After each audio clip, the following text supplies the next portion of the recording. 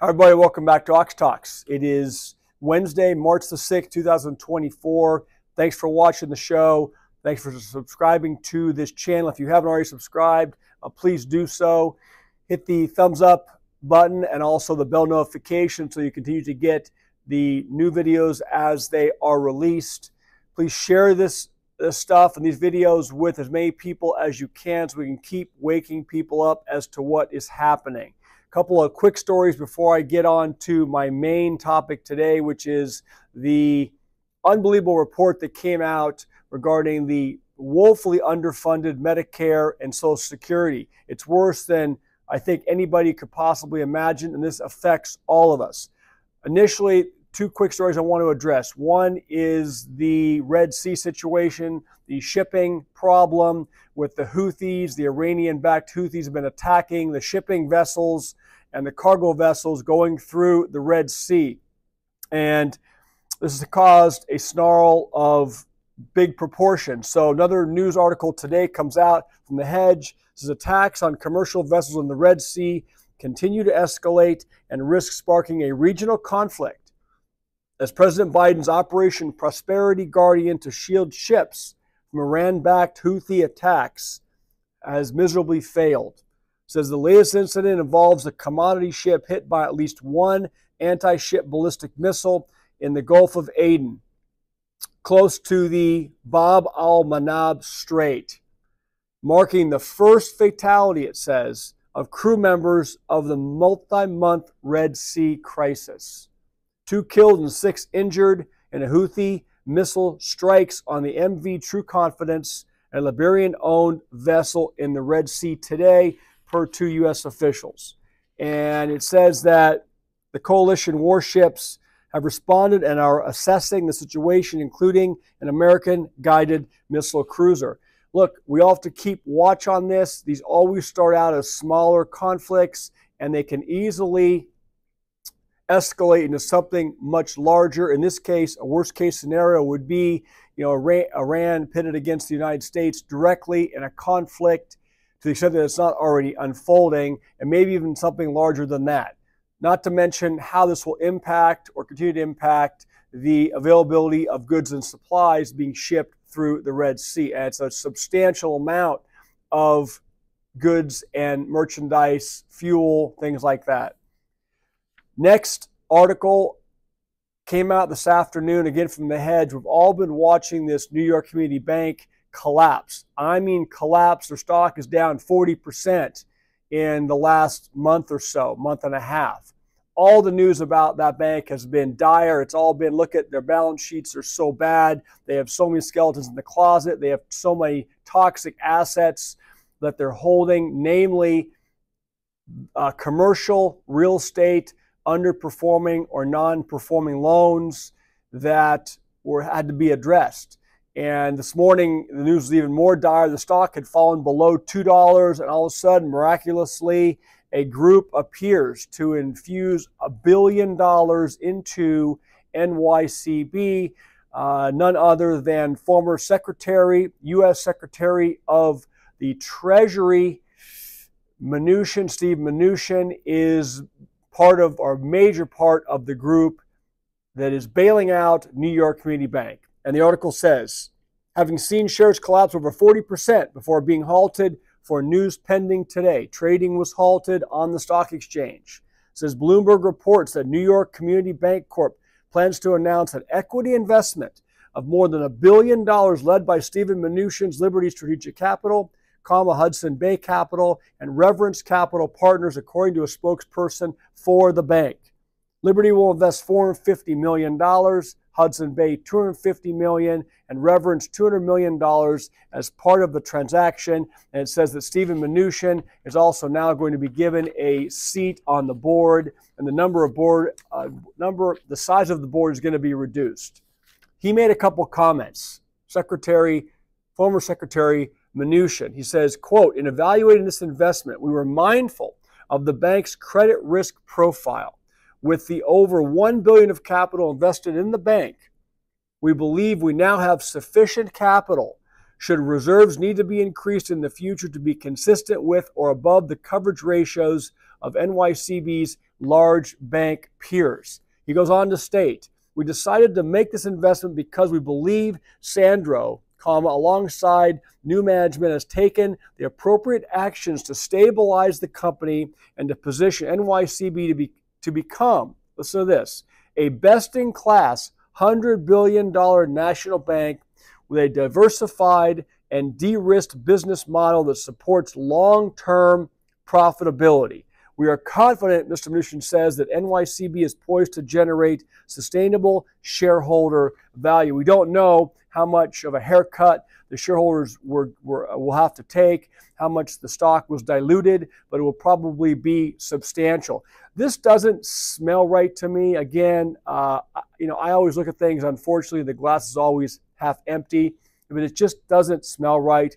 What is this all about? Something else is going on here. Has the U.S. government and the Fed decided to create another too big to fail bank with NYCB? Is this being just set up for another one of the large banks to come in and swallow it up at some kind of a markup or a premium, and cutting loose all of the toxic assets for the shareholders to absorb? I don't know what this is about. I bet there's more to come on this. I don't believe this story is over. But from my perspective, it doesn't send a signal of strength. Maybe it was just a last-ditch effort saying, look, if someone doesn't do something here, we're going to have another wave of banks and bank failures following. I don't know how I assess this. I don't know what my takeaway is, but it just doesn't feel right that you have these big players coming in with that much money into a bank that was literally on the doorstep of bankruptcy. We'll keep monitoring that situation. The next story, as the largest one I wanted to share today, I thought was very important. And there's a lot of the story I'm going to basically read because it's statistics and it's important for all of us to hear this. If you are 50 years or early 50s or younger, and you're watching this video, please listen to this story. It will impact you. If you're receiving Medicare and Social Security benefits now, but you just started receiving them, this may very well impact you as well. Here's the story. It says, doomsday clock is ticking. Again, another Zero Hedge story today. U.S. unfunded Social Security and Medicare liability hits $175.3 trillion. And yes, I said trillion with a T. It says $173 trillion is the most important financial number in the world. The new financial report of the United States government, February 2024, estimates that the financial position of Social Security and Medicare are underfunded by that much money. Treasury Secretary Janet Yellen signed the report. The amount, it says, is unfathomable. Here are two examples for context. The gross domestic product of every country on planet Earth was only $104.5 trillion last year. And $175.3 trillion is nearly as much as our federal government has spent on everything since the Constitution was written in 1787, even adjusted for inflation. Says the federal government, so Medicare, it says, is forecasted to start cutting benefits in just 7 years. Social Security's trust funds start running out of money in 10 years. The funds are projected for depletion by 2041. So that's 17 years from now by my calculation. So again, if you are 50 or younger, good luck having a situation where you're going to be able to receive Social Security or Medicare. You're going to be paying into it for the next 17 years, but I'd be very surprised if this is accurate if you receive any benefits, anything at the end. So what does that mean? It means if you're 50, early 50s or younger, you better start planning. You better start planning to be able to provide private health care insurance and sources of retirement revenues for you and your family when you get to retirement age, or you're going to simply not be able to retire. It says in 2013, then U.S. Senator, the late Dr. Tom Coburn warned that Congress was drunk on spending. Coburn highlighted the federal unfunded liabilities, which then were $128 trillion. Today, just 10 years later, the financial picture is considerably worse, up nearly $50 trillion or 39%. Because of the size of this deficit, it says, there's no clear path toward obtaining the funding needed. That means radical changes could be coming to two of the nation's most fundamental services. The Treasury estimates that the U.S. will spend $215.7 trillion in the next 75 years to give Social Security and Medicare payouts to beneficiaries. In that period, it says, collections, mostly through payroll taxes, which we all pay, are estimated at only $137.4 trillion. So that's a $78.3 trillion funding gap. It says, according to the Yellen report, it can only be generated through increased borrowing, meaning printing more money, comma, higher taxes, comma, reduced benefits, or some combination. Is any of those things good? Increased borrowing, higher taxes, or reduced benefits? Those are all bad scenarios and bad outcomes. It says, for example, more than half of the unfunded liability comes from Part B of Medicare, which covers basic health care services like doctor's visits and equipment such as wheelchairs. It says it gets even worse.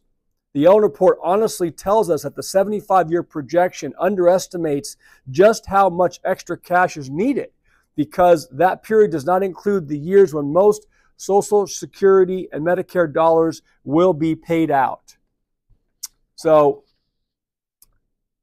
the Treasury estimates that current participants will use $105.4 trillion more from Medicare and Social Security than those same people pay into the program through their taxes. So here are the unfunded liabilities broken out by program. Listen to this. Medicare Part A, which is covers hospital visits, is projected to have a $15.1 trillion surplus. But Medicare Part B is the largest liability with an unfunded $99.5 trillion. Medicare Part D for prescription drugs will be underfunded by $22.1 trillion, and Social Security needs an additional $68.8 trillion.